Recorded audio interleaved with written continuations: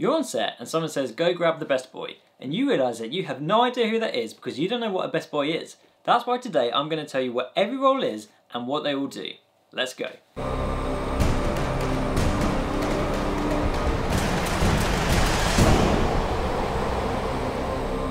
It's going to be quick fire. Director. They direct the film. They tell everyone what they want to get their creative vision across. They're the head of the creative for the film. They're responsible for the film looking the part that everyone wants it to. Producers. They're the money.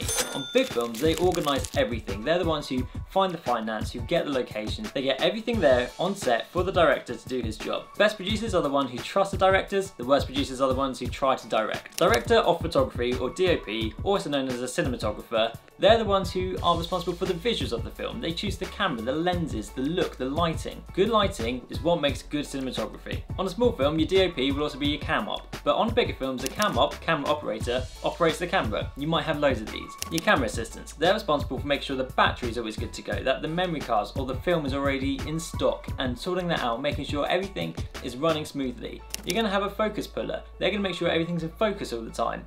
Old school, they have a tape measure and be doing it that way, marking it on the lens. New times, maybe it's autofocus, you won't need that role, but it's still there. Gaffer. They are the head electrician for managing all the lighting. So director of photography will tell them what they want, the gaffer will make it happen. You have to get your qualifications for this because it involves a lot of electricity, a lot of power, a lot of responsibility. You'll often find that a DOP has a gaffer they trust and they work together all the time.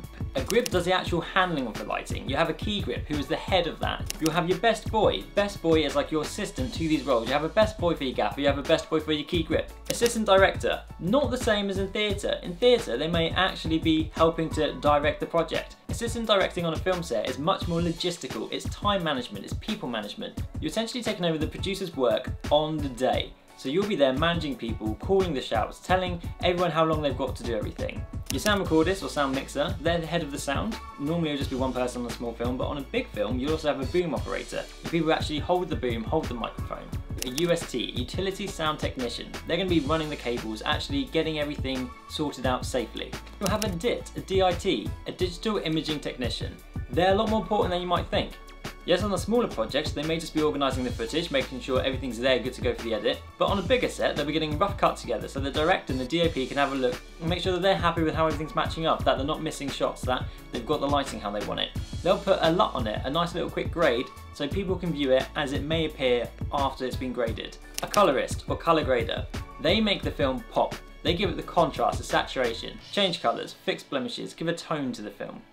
A sound designer. In post-production, they'll be making sure that all the sounds are there that should be there. If the sound wasn't picked up on the day, they'll be filling it out. They'll be adding extra sounds. Where they might also be a foley artist, people who actually record those sounds. There's incredible videos on how people do this, most amazing concepts. I'll put some down below, enjoy them.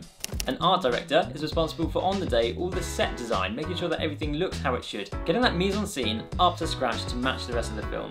A script supervisor is in charge of making sure the continuity of the film is all good.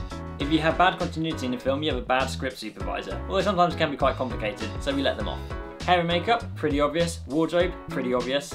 Editor, they edit the film. Anything else? If you've got any jobs that you don't know, put it down below and I'll explain what it is. Alright, see you tomorrow.